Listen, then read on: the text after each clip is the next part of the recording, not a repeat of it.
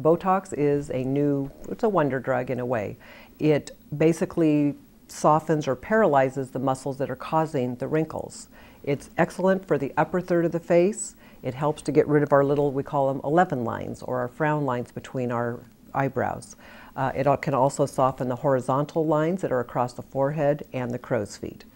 It basically works by stopping the nerve impulse that causes the muscle to contract.